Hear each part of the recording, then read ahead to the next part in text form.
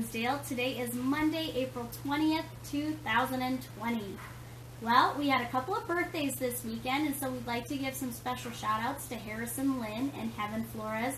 We hope you had a fun and wonderful celebration this past weekend. This is Miss A coming to you from her living room, and I have my very special reading buddy back here. This is Shelby. And the book I chose for you today is special for a couple of reasons.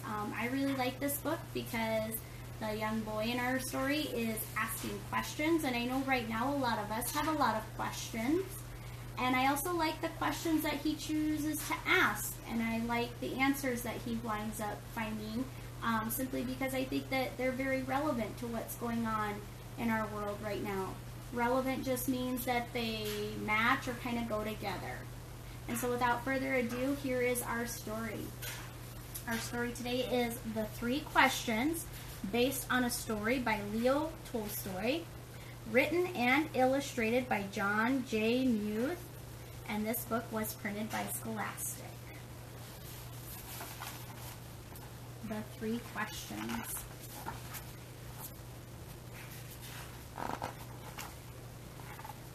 There once was a boy named Nikolai who sometimes felt uncertain about the right way to act. I want to be a good person, he told his friends, but I don't always know the best way to do that. Nikolai's friends understood, and they wanted to help him. If only I could find the answer to my 3 questions, Nikolai continued, then I would always know what to do.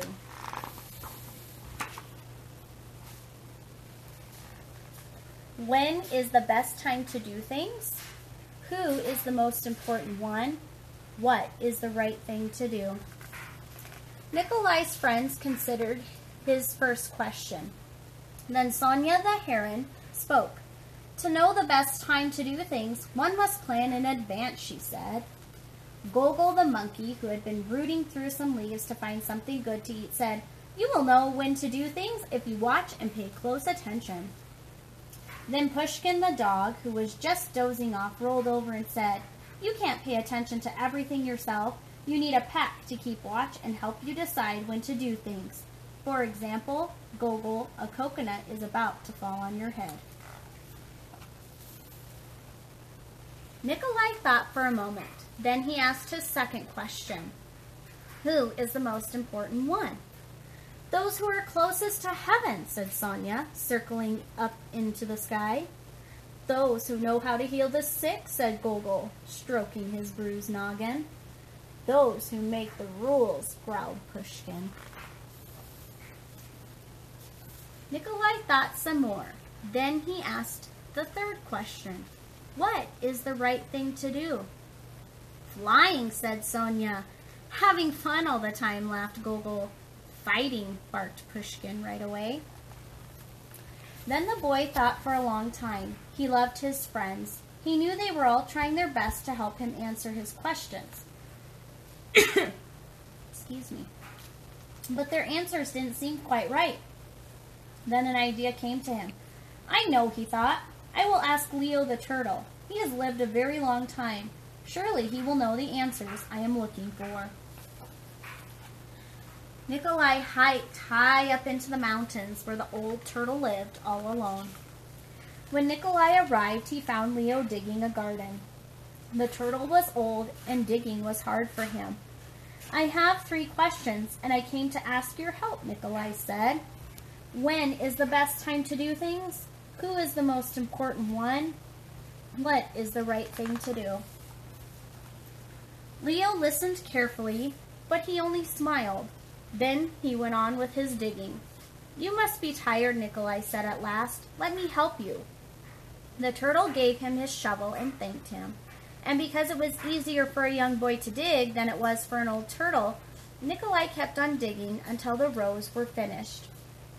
But just as he finished, the wind blew wildly, and rain burst from darkened clouds. As they moved toward the cottage for shelter, Nikolai suddenly heard a cry for help.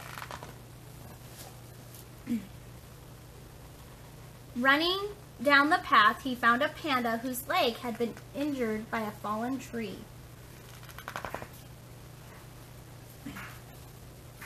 Carefully, Nikolai carried her into Leo's house and made a splint for her leg with a stick of bamboo. The storm raged on, banging at the doors and windows. The panda woke up. "Where am I?" she asked, "and where is my child?" The boy ran out of the cottage and down the path.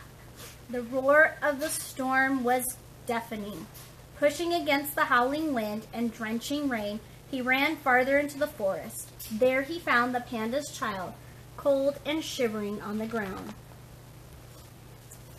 The little panda was wet and scared, but alive. Nikolai carried her inside and made her warm and dry. Then he laid her in the mother's arms. Leo smiled when he saw what the boy had done. The next morning the sun was warm, birds sang, and all was well with the world. The panda's leg was healing nicely, and she thanked Nikolai for saving her and her baby from the storm.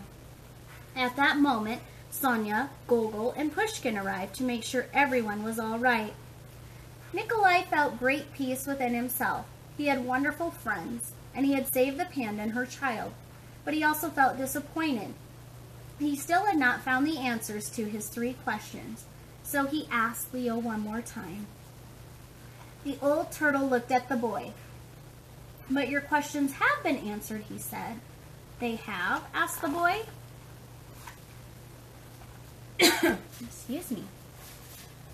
"Yesterday, if you had not stayed to help me dig my garden, you wouldn't have heard the panda's cries for help in the storm.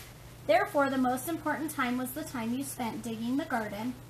The most important one at the time was me, and the most important thing to do was to help me with my garden.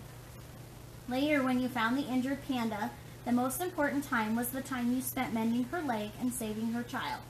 The most important ones were the panda and her baby, and the most important thing to do was to take care of them and make them safe. Remember then that there is only one important time, and that time is now.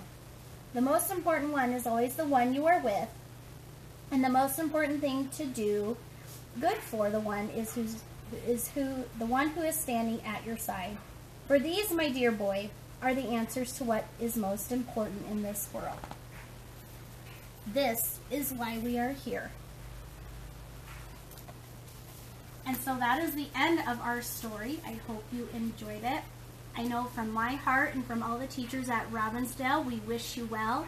We wish you to stay safe and healthy, and we look forward to seeing you in the future. Bye. Have a good day.